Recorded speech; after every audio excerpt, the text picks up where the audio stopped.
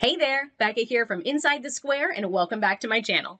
In this video, I'm going to teach you how you can upload your own image to use as the background of a list item card in your Squarespace website, like this.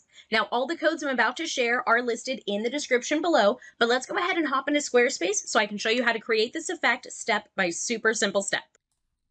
So here we are in Squarespace, and I do want to mention this tutorial is specific for version 7.1 because we're using an auto layout section, and those are unique to the latest version of Squarespace. Now I'm going to hop into edit mode to show you exactly what I mean by an auto layout section. If you select Add Section and click on the People pre-made layouts over here on the left, you'll see a little eye on top of some of these page sections. That eye is an indicator that this is an auto layout. This is the type of section that you want to select. You'll notice not all of the sections here have that icon, so make sure you grab one that has the eye. That'll allow you to add an image, title, description, and even an individual button to create this list section. I'll go ahead and select Done, and we're going to navigate to Design and then Custom CSS.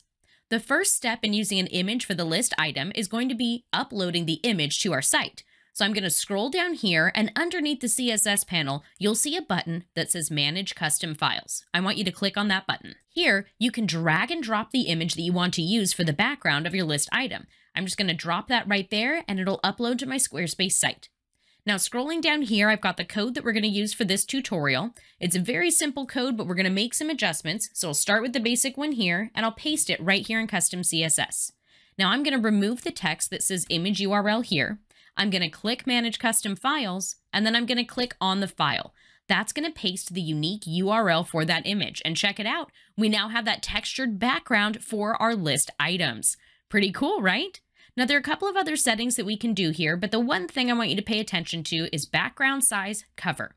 I selected cover because that will resize the image automatically so it covers the entire element here, or the list item in this example. We can also say contain, but you'll notice if I select contain, I'm going to get a repeating image here. It's going to stack itself vertically because that's how it's able to fit the entire image inside the particular list item.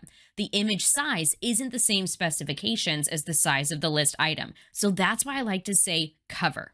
Now, if we scroll down a little bit further here, I've got another example down here at the bottom. And what I'd like to do is actually target just this list section, not this list section. So to do that, I'm going to grab the data section ID. There's a free Chrome extension that I use to get this information. I'm just going to click on my Chrome extension right here. It's linked in the description below. I'm not an affiliate, just a fan.